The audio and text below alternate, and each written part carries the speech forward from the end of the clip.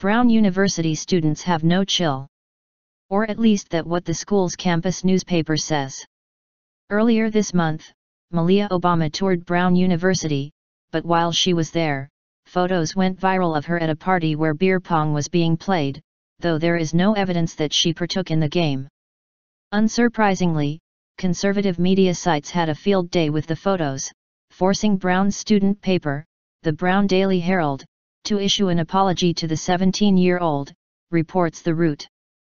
Brown University had no chill when Malia Obama came to visit, the paper wrote in an editorial.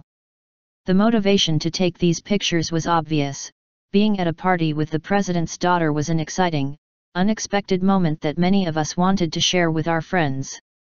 We often do not think about our tweets and Snapchats reaching anyone besides our friends and followers, and certainly not news outlets with wide circulation like BuzzFeed.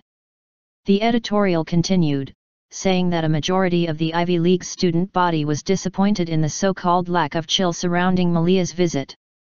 Malia did not choose to grow up in the White House, and it is unfair that everything she does at just 17 years old is subject to harsh scrutiny, it read.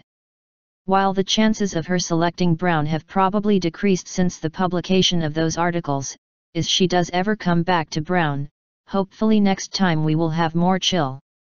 Do you think that there's any possibility that Malia will select Brown?